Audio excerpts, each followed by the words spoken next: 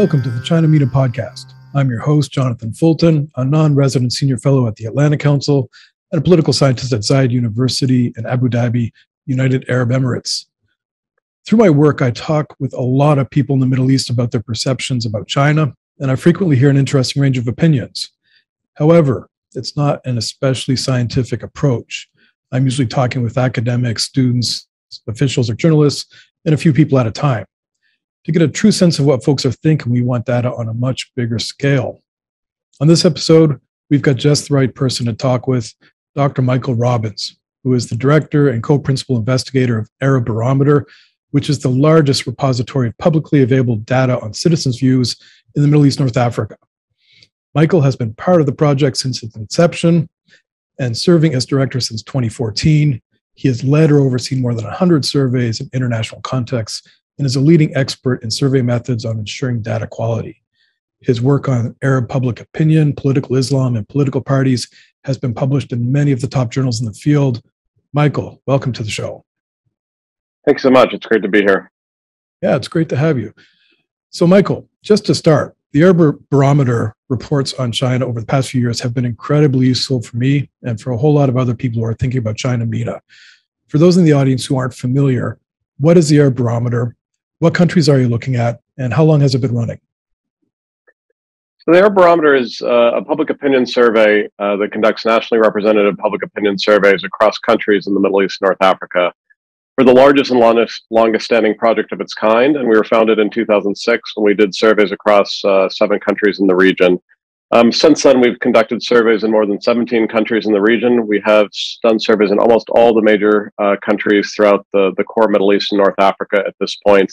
What we really try and do is work to understand the views of citizens, to build capacity and disseminate knowledge. So what we do is we document surveys through regular surveys about every 2 years to see track changes over time, for example. We then work with the partners to help increase their capacity to do this work, so others who want to do survey research can help do that. And then, as we're doing here, disseminating the knowledge of what we find, trying to really bring the views of ordinary citizens to the table. To date, we've done more than 125,000 personal interviews with ordinary citizens across the region, and we've done this over 7 ways. So we have fairly good data tracking the views of citizens over the last really 15 years. Cool. And for the purposes of your surveys and interviews on China, which countries have you been looking at?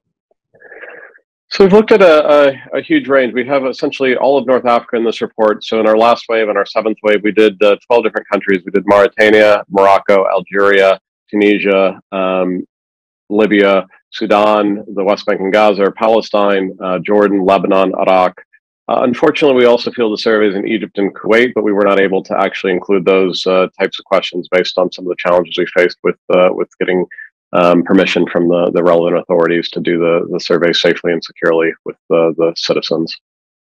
Yeah, I'm sure that's always a tough needle to thread in the region. It is. It's something that we really work at because we do want to include the data. We want to get the data from other countries, and certainly there are some countries that we don't have. We don't really have as much coverage in the Gulf this wave as we would like to. We're still working to try and get free and fair access to a number of countries there to include those as well.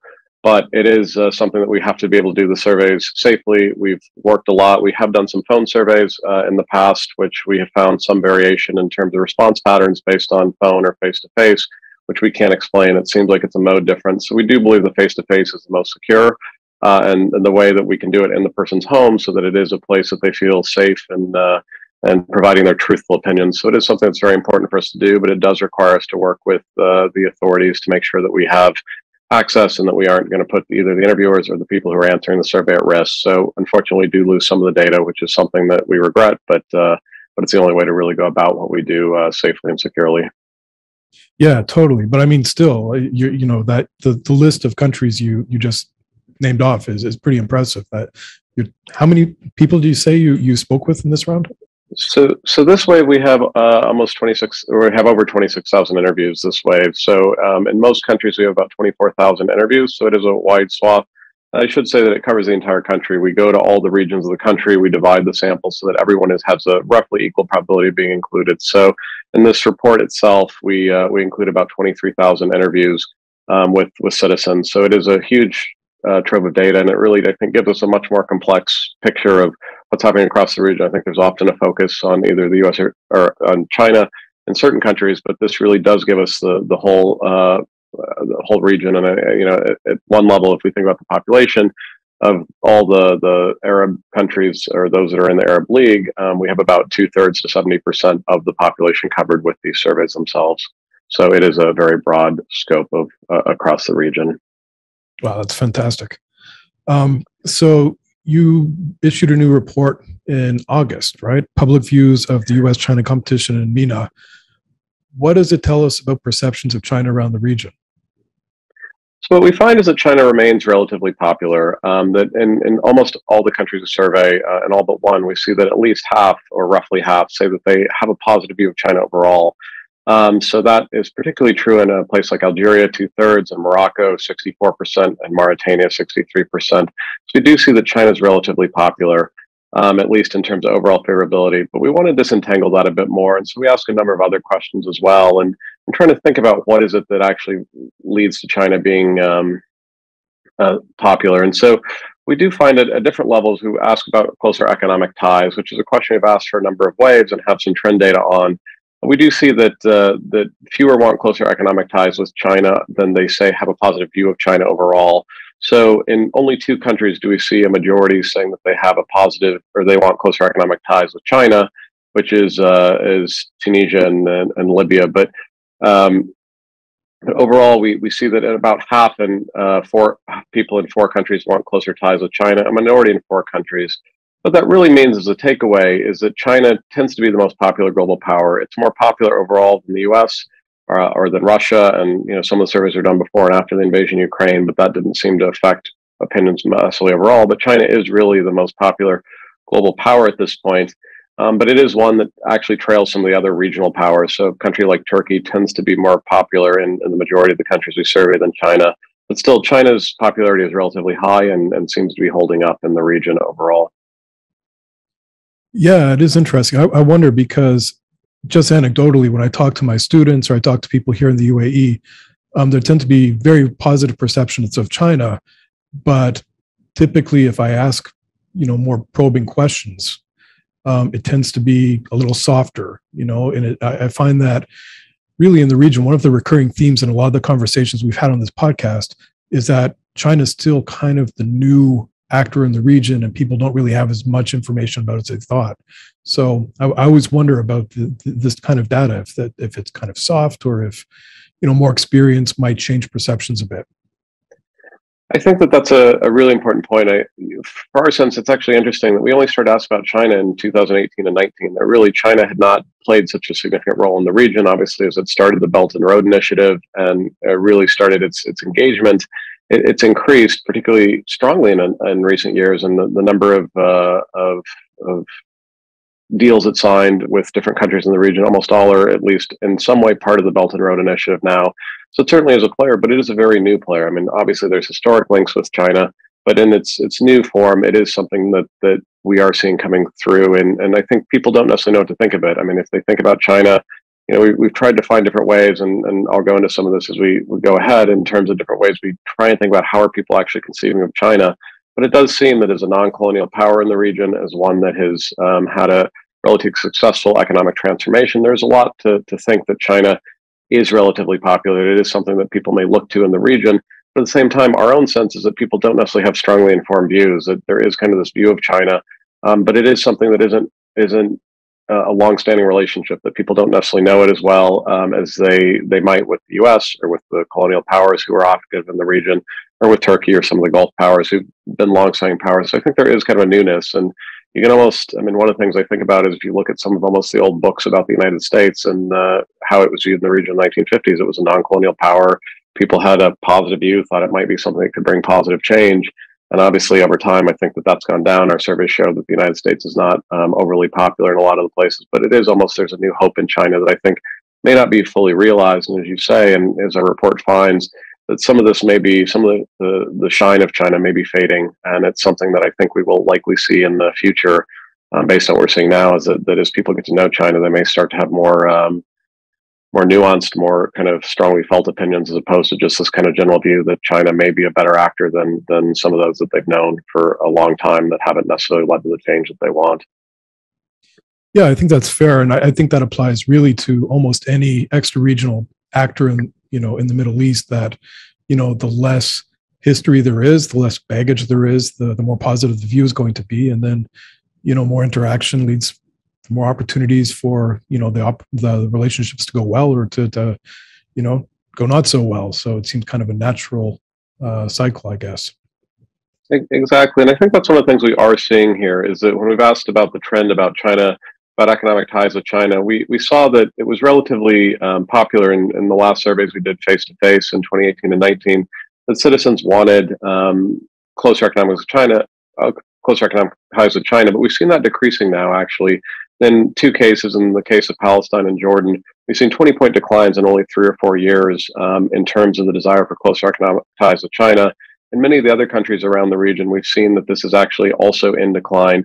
In Morocco, Sudan, and Libya, we've seen 10-point drop in just 3 or 4 years. And so it does seem that people are updating this in terms of the economic engagement, perhaps that China is taking place in. And you can think about what they may be looking to is thinking through how that type of engagement, what that's looked like in their country to the extent that it has taken place. And people are saying maybe this isn't all it's cracked up to be, basically, that we are losing that. And by comparison, if we think about the United States, as you're saying, with a long-term partner that people know, when we ask that same question, we haven't really seen declines. We've seen declines in 2 countries in terms of close economic ties around the same period, but the rest of the countries are basically stable or going up. So there does seem to be kind of a negative trend towards China that, again, it's still popular, it's still holding up overall, but that the trend that we're seeing in the data for at least closer economic relations is one that's moving away from China, and that perhaps China's kind of not as shiny as it was, as I said, and that it is something that will likely decline as there is closer economic engagement, particularly as China is looking at this model. And even as you think about what China's doing now, obviously with what's happened in Pakistan, what's happened in Sri Lanka, what's happened in a number of other countries, as they're really thinking about how do they actually do this type of engagement, I think that likely they're responding in some ways to what they're seeing on the ground, which is that there isn't necessarily the warmth that there might have been initially in places like the Middle East and North Africa towards its model of engagement. Sure. So I have to admit, I'm not a quant guy at all. So when I'm looking at big sets of data like this, it kind of overwhelms me. But you're saying that you guys started tracking China in the region about 2018 or 2019. Is it normal to see this kind of fluctuation in such a short period of time? It's pretty atypical. I mean, we have seen this type of fluctuation in a few other countries. Like, I mean, for instance, in a place like Tunisia, after its relationship with Saudi Arabia, it declined fairly rapidly after things like Khashoggi and after certain tensions with Ben Ali being in Saudi. So we do see movements like this at times. But it is something that's pretty unusual. We do not typically see such large-scale movements across the entire region as we are seeing here in China. So it does, I think, as we would say in the political science world, that it is an updating, that people are updating their opinion, thinking through and really refining that. And I think we do see a shift here. And I mean, even, for example, with Russia and Ukraine, we did do some surveys that were actually taking place when Russia invaded Ukraine, and that essentially didn't move the needle. I mean, on Russia, that basically there was very little change. So you do think about a 20-point change in a place like Jordan, where we've seen this shift. 1 in 5 Jordanians has changed their opinion in China negatively over the course of the last 4 to 5 years. That is a huge, huge shift, and something that I think is likely to continue going forward. And we do have some data that we looked at, and partly to delve into this a bit more, we looked at this question about how is Chinese investment viewed? And so we asked a setup that's detailed in the report, and it's a bit complicated, but it is asking about basically 5 different countries that you have. If a company from that country were coming in to do an investment project, what would your view of that be? And so we ask a number of different questions. And so what we really see with China is that Chinese companies are viewed as by far the cheapest across the entire region, that they would build the infrastructure project for the least amount of money, but they'd also build by far the lowest quality. I mean, that comes through without question in all of the countries that we survey. It's essentially the Chinese engagement is viewed as relatively cheap and relatively low quality compared to countries like Germany or a colonial power or the United States, that this is viewed as much higher quality overall. And so China's brand name is one of essentially, relatively not this is essentially how China is engaging economically across the region. Is it's not viewed as particularly well. We ask how would the Chinese company versus another company, American or German or a colonial power such as France, treat the local workforce. We also see that China is not particularly favored on this. They don't pay the best salaries. They don't treat the local workforce the best in people's mind. So China doesn't necessarily have that stronger brand name in terms of its economic engagement across the region. Instead, what we see is that Germany is viewed as building high quality, and America is viewed as typically treating the local workforce the best. And so there are some differences here that are important, and I think that really feeds into the engagement that China may be viewed as somewhat popular overall, but as it engages more, it does seem that the engagement is not one that's bringing China in a particularly positive light. And when we ask overall, who would you most prefer? What a company from which country would you most prefer to get the contract?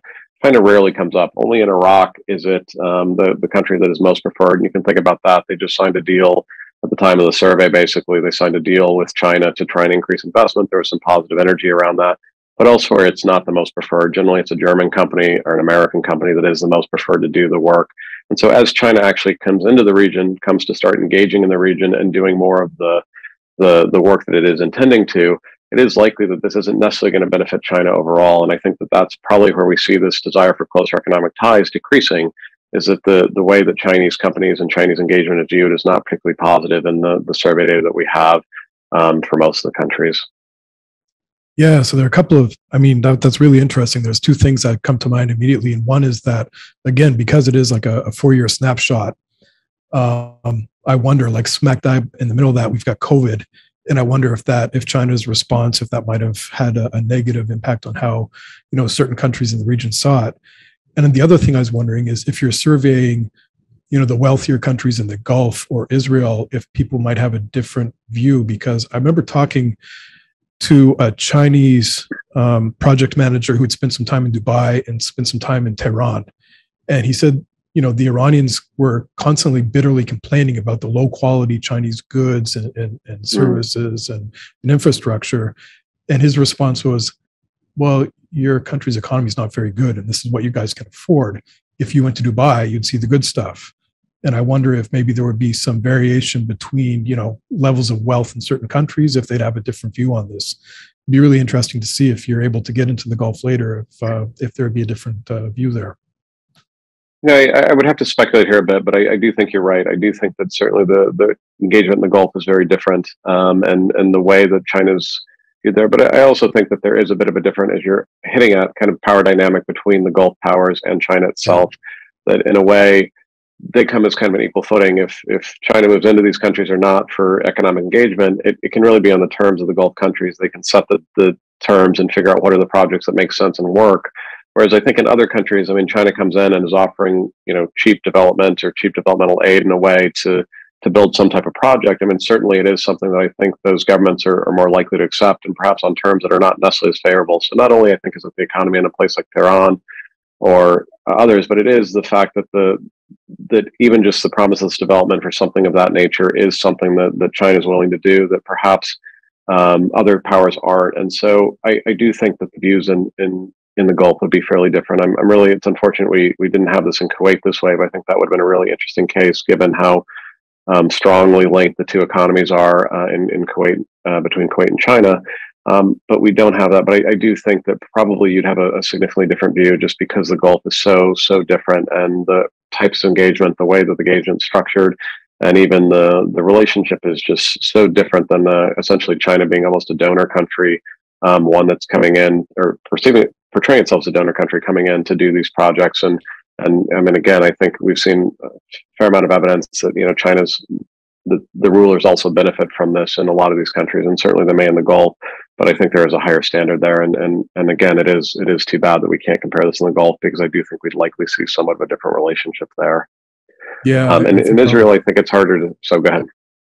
No. Sorry, what were you going to say about Israel? I was just going to say, in Israel, I think it's a bit harder to say. We certainly see a very negative perception of China amongst the Palestinian population. We do survey, some of which is in Israel. It is actually the lowest of any. And in some ways, I think that the Palestinian issue is viewed so strongly through the peace agreement, the conflict with Israel, that basically China isn't necessarily playing much of a role there. So what we do see is that Turkey comes through really strongly there. But I think that's kind of an exception. But it is harder for me to say We unfortunately don't survey Israel in the survey itself, so we don't really know how Israelis would view this relationship. But again, it is likely different for some of the same reasons as for the Gulf. Yeah, totally. I mean, so in the Israel case, I mean, I was just doing a study looking at Israel, China recently, and when you look at a lot of the stats around the region, what you see is Chinese companies doing a lot of contracting, but not a lot of investment. And then in Israel, you have the exact opposite dynamic. So, you know, an advanced economy is going to come to China in a different way. And I think that point you make about that different relationship between, you know, the haves and the haves not. I mean, that's something that about the Belt and Road kind of debt trap narrative that's bothered me as somebody who studies this is, of course, when a country like Pakistan, you know, gets offered $46 billion in MOUs from China, there's no other player, you know, that's going to offer that, right? So it does create a very big asymmetry there, whereas these Gulf countries, you know, they're FDI magnets. A lot of countries or companies want to invest here. So the dynamics are pretty different depending on where you look at this, I think. I think that's the case, and it is. You know, we do have, for example, I mean, I think Algeria is actually an interesting case here that does have some oil wealth, for example, and is a member of OPEC, things like that. It is something that we do see. You know, they're not very open to Chinese investment, and they're not generally open to the outside world to the same extent as other countries. They are more suspicious, fair enough. They have a very positive view of China overall, but they don't have a positive view of closer economic relations with China. That, you know, 2/3 say that they want. You know, they have a positive view of China itself, but they really are not engaged in China economically. And so I do think it kind of comes back to this idea of the brand and perhaps the need. You know, certainly there is an advantage to having infrastructure that could be fairly, given the economies of these countries, it is fairly cheap. I mean, there is a real advantage of that over paying, you know, premium for something that may not be. So I think it is a fair point that there is a difference there, but certainly as the governments are trying to make some improvements, is trying to build infrastructure and get this done.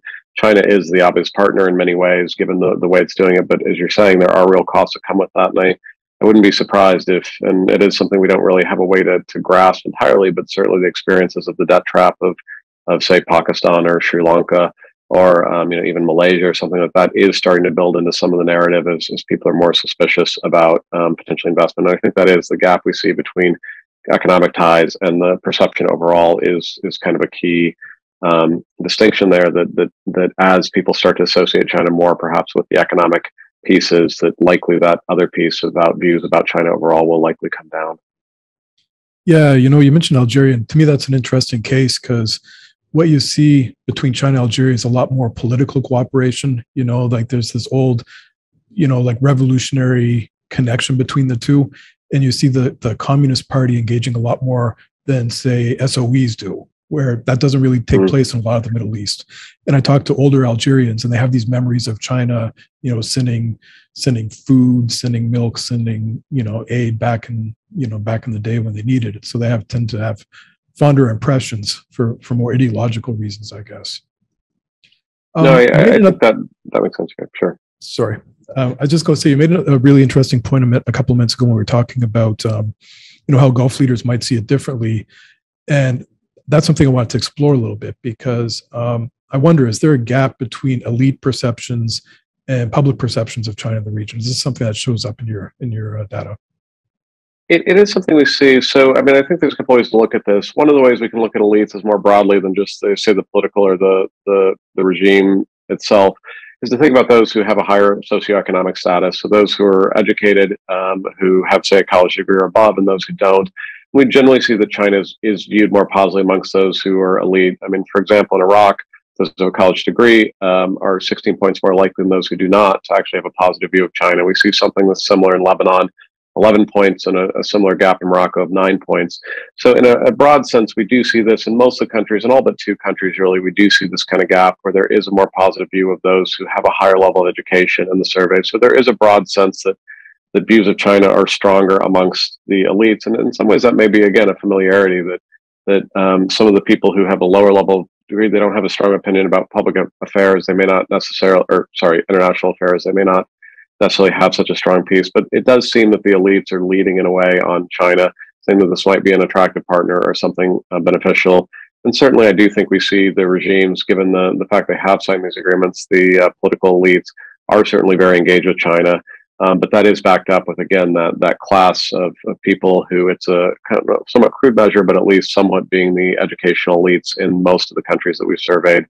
Not quite all, but in the vast majority, saying that yes, I mean, China is a country that they favor more highly, and one that, again, they would want. They have a better view of. But again, it is kind of interesting to that same point that when we ask about the economic relations with China, we don't see these same differences in by education. That basically those who are more and less educated by at least measure of college degree don't have differing views. So it does seem that perhaps, as you're saying, that some of the views of China itself, thinking about what China represents, or as a power, as a new power, one that has certainly developed an economic model that has helped a lot of people come out of poverty in China itself, that elites who may know about that or have a more positive overall, but it doesn't necessarily seem to affect the desire for the closer relations. There isn't a link between education and that through what we found in the surveys this wave. Yeah, that's interesting. Looking at the results from the report, I mean, did you see any kind of, so obviously you mentioned a few countries that had the highest or the lowest opinions of China.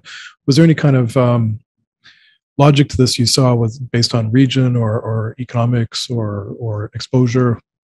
So I guess what were the countries that had the highest, the lowest, and maybe if there's anything behind it that you think explains that? Sure. So the countries that we have that have the highest support for China overall, in terms of just the overall views, were Algeria and Morocco. And I think some of what you suggested with Algeria may explain some of the historic links there. We're a bit surprised with Morocco. Honestly, Morocco's always been a place that's viewed the U.S. pretty favorably as well. But it is one that has had strong views towards China. And it may be, again, as you were suggesting with COVID, a lot of the vaccines for COVID in Morocco came from China. That was a key source of vaccines, and so it may have actually led to some positive views in Morocco as well. We see it as well as Mauritania, which honestly I'm not as sure about in terms of why that would be the case. Again, it's a poorer country. It's one that I think may have a need for more investment, and seeing some of the investment as attractively as a place, and also in Sudan, a place that has historically been somewhat cut off from the U.S. because of the being a state sponsor of terrorism, or on the U.S. state sponsor of terror list. Had to look to other sources, and so it may be that because of that, China is something that is viewed more favorably as an alternative to the U.S. historically. But the place that we, again, in almost all the countries, we see at least half. So again, this is the higher end of the range. Those who are more than 6 and 10. I mean, again, the place that really does stand out is the Palestinians, that they really have a negative view. And again, I think that is a very issue specific, that China hasn't really done much to try and necessarily address the issues of the tensions with Israel, with the conflict with Israel. So certainly, as we look at them, they're actually quite negative towards every group except the Turkey, which has actually done a lot more on that dimension. But certainly, we don't actually see as much variation. I mean, it really does seem that China, across the region, most of the countries we survey, it's between half and 2/3 saying they have a positive view. So again, it isn't something with a lot of variation, which I think is a bit surprising, given that you would think that, given the different histories, given the different pieces that there is. But again, I think it hits at what we were talking about before, of this kind of the newness of China. It isn't necessarily a well thought out view. One of the things that we've tried to look at this wave is thinking about what are the issues that really define China. And so we talked about some of the economic ones, but also one of the political ones that I think has been coming up is the Uyghur issue. That the Uyghur Muslim community has been one that, has basically been put in open air prisons, essentially in China and places. And so as you look at that, does this actually have any effect? I mean, this is most of the region is Muslim. Does this have any effect? And we find that there's actually very little knowledge of this issue, that people don't seem to know that this is happening or existing. And so it is something that, and as we think about, does this inform opinions? It really, I don't think, is having much of a sway. I think that probably the economic dimension is much more important. And when we ask, do you follow this issue at all in the news? A very small minority in most countries say that they're following the Uyghur issue at all. And so there has apparently been, from what I've heard, that a greater attention to this in some of the media. Al Jazeera and others are covering this to a greater extent than before, but it hasn't really entered the public consciousness to a meaningful sense to help define China. So I think that really we're still in a period where where China is viewed positively overall, and it hasn't really necessarily been defined in people's minds as clearly yet. So I think that partly explains why we don't see a huge amount of variation, except in a case like the Palestinian territories, where we do see that variation because of a very specific issue that China isn't really, even if they, are not, or, have some stances on it, aren't really necessarily leading in a way that would help the Palestinian cause in a meaningful sense, kind of like Erdogan has done in Turkey. Yeah, so the Uyghur situation is interesting because a lot of the media in the region is state run, right? You don't see a lot of free media, and there's not a lot of reporting on it. And I think there's a logic there that a lot of countries, A, see China as an important economic actor, B, appreciate the non-intervention domestic politics to whatever extent that exists in the region. China's successfully framed this as their domestic problem in Tibet and Hong Kong. So we're not going to talk to you about what you do to Kurdish people or minorities in your state if you pay us the same courtesy. Yeah, for whatever reason, it just hasn't really gained much traction. Palestine is interesting because China has always seen itself or portrayed itself as like the champion of the developing world. And that's something still that's very important in a lot of its outreach to the global south. And you could even see when the last big flare up in Gaza was in May 21, I think. And at that point, China held the seat at the UNSC, and they were quite vocal and condemning Israel for it and saying they'll support the Palestinians. But that doesn't seem to translate into a lot of, like you're saying, it doesn't really seem to move the needle among Palestinian publics. And I wonder, on the one hand, there's this rhetorical support, but on the other, Chinese exports into Palestine probably are stifling for a lot of local economic actors, and then much greater trade on valuable stuff like tech with Israel. So I imagine Palestinians kind of see it as they're talking on both sides of the face on this issue.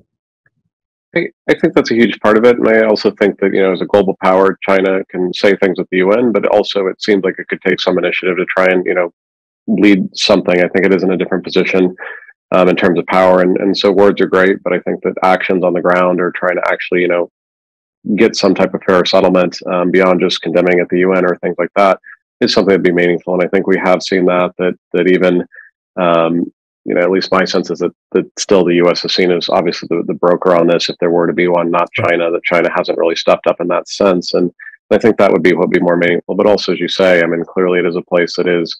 I think the fact that Jordan and Palestine kind of go together on this with their shift against the views of China and economic ties, that they don't necessarily want closer economic ties. It is also a fear of kind of the import. These are both countries that have, kind of to the fact that the Chinese imports can come in at such a cheap level may also be a threat to some of the domestic interests and things like that. So again, I think it's a complicated story. What we did really see, and I think this is something that historically we've seen higher levels of more countries ranking in Palestine. That generally the numbers have not been as low as they have this time, but it's been kind of a decrease for almost all the countries except Turkey, and I think that is notable just in the way that they've tried to, in theory, break the blockade of Gaza, do these other very symbolic things that are really showing kind of an attempt to stand up. Whereas I think China, words are good, but it's not as much as what others are doing. And I think that China, if it is going to assume this global leadership position with the power that it has, would need to actually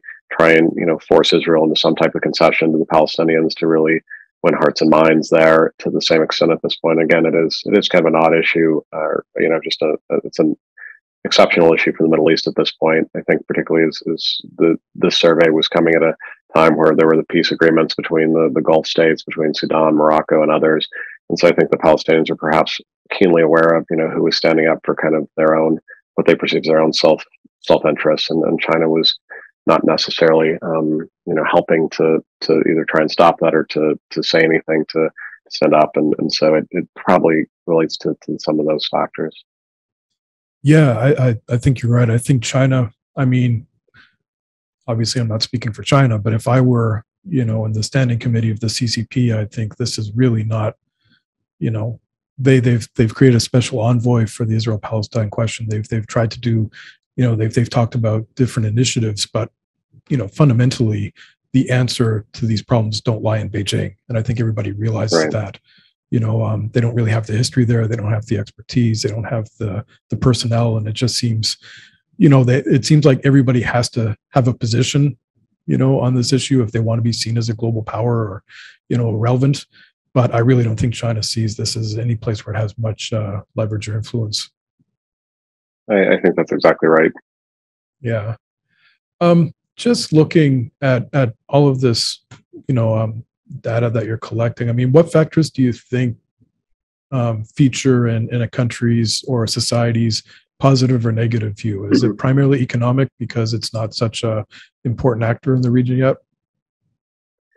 I think that it's actually one of the hardest things we have to define. I mean, we have trying to figure out how is a country actually thought about in mind, and that's one of the reasons we have typically not historically asked this question. Do you have a positive or negative view of a country? Because when we did ask this before, we'd get, well, do you mean in the case of the United States, do you mean American movies? Do you mean like culture? Do you mean politics? Do you mean economics? But this is kind of the thing. And so, I mean, we want to just take this overall view, but then tease it out. So we have asked a number of different questions in the past about specific different issues. And I think, one of the things that we've always found interesting is we've asked, we ask a question that doesn't appear in the report, but is kind of interesting, despite the foreign policy countries, do you think that the people of a country are good people? And we generally find that in the United States, that there's a huge gap between ratings in the United States and the views of Americans overall. And so I do think that there are these different pieces. And one of the things that we asked, we actually a few years ago in Kuwait were able to ask a question, what do you think of people from China? And it was the only country that we asked this question. It was a battery that was designed for the Gulf where there was a bit more interaction. And half of people said, we don't know. We don't actually have any opinion. And I do think it kind of goes back to like thinking through how does a country come in? And the United States is very well known, for example. I mean, it's been obviously there for many years. And I think we can kind of track that. And it is one of the reasons in the report we try and compare the United States to China to think about the difference between these two global powers that have a lot of the same things. They have a lot of economic power. They have a lot of political power if they choose to use it, and so on. And so trying to think about the two in comparison and how that plays out. But it is something that I think is almost too complex, and everyone has a slightly different view of what they're thinking of.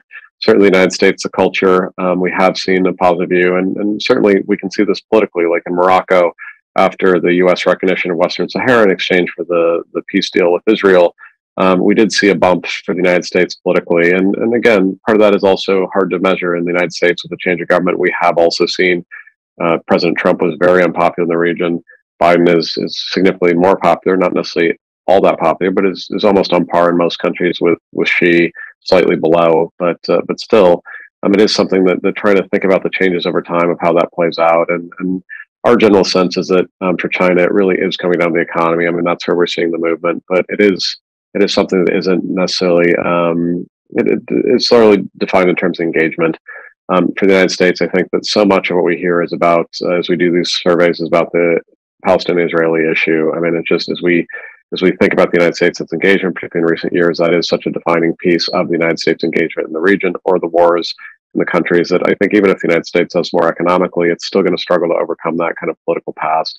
Whereas China, I think, insofar as it can actually stay out of politics effectively, it really, I think, will be defined by its economic engagement in the region. And certainly it tries to say we're not involved. It tries to say these things, but obviously there is an engagement. I mean, it does play a role behind the scenes, even as its economic choices, what it makes.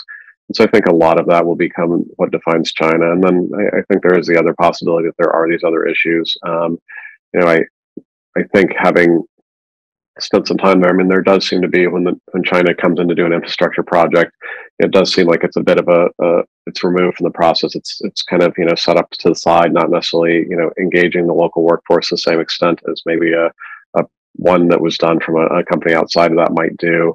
Again, that's just some perceptions that we don't have data on that specifically asking about it, but it is something that does seem like China's setting itself up a little bit aside, not necessarily engaging as much.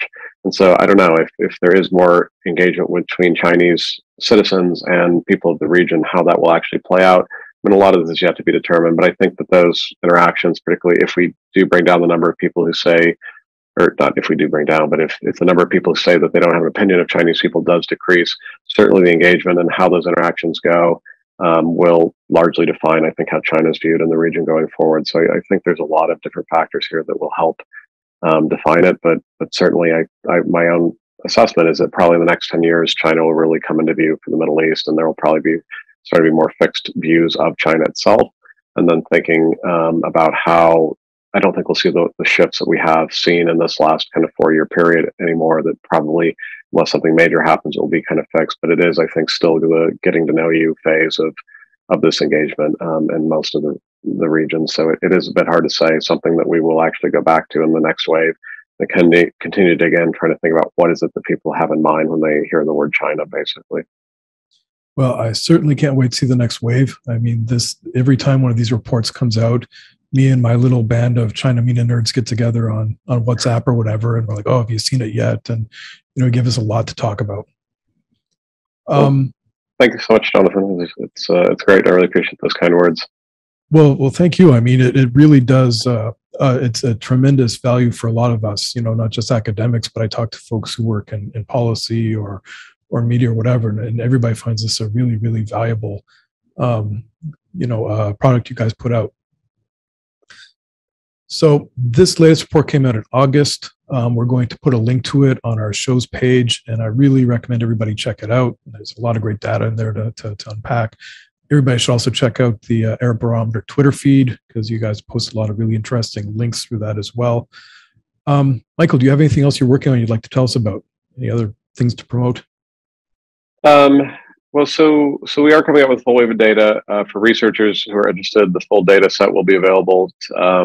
The microdata, you can download the data set in the end of September. So I'd encourage you to do that. We're also working, you should watch, as you say, our feed. We have new reports coming out on the environment. The first time we've really done a major series on the environment. We have really interesting findings on gender coming out. So again, somewhat different than the international relations I mentioned. We have a report coming out on the economy. So these will be coming out in the coming weeks. And so certainly watch those web sites and our website and our Twitter feed, and we'll certainly have links to that. But we are excited for that. And then we're actually closing up this wave. We've finished the survey data, and we'll begin doing surveys again next year. So we're kind of beginning the process of the new questionnaire. So if there are people who are interested, we're always interested to hear ideas, feedback, different ways we could ask questions. This is really, as you say, a public project. I mean, the data are public and used for researchers. So if there is an interest in certain topics or different issues that maybe we've covered here, maybe we haven't, we're always happy to think about that and hear feedback from people, so we can hopefully do better surveys in the future. So please do reach out to me or our team, and we'd be happy to have a discussion. Excellent. Well, Michael, thank you so much. I really appreciate this. This has been really enlightening, really useful for us, and I've really enjoyed it. Perfect. Thank you so much. It's great to talk with you. And to the audience, thanks for joining us. Of course, follow us on social media, subscribe, review, and rate us on iTunes, Spotify, Stitcher, or wherever you get your podcasts. I'll see you next episode. Thank you.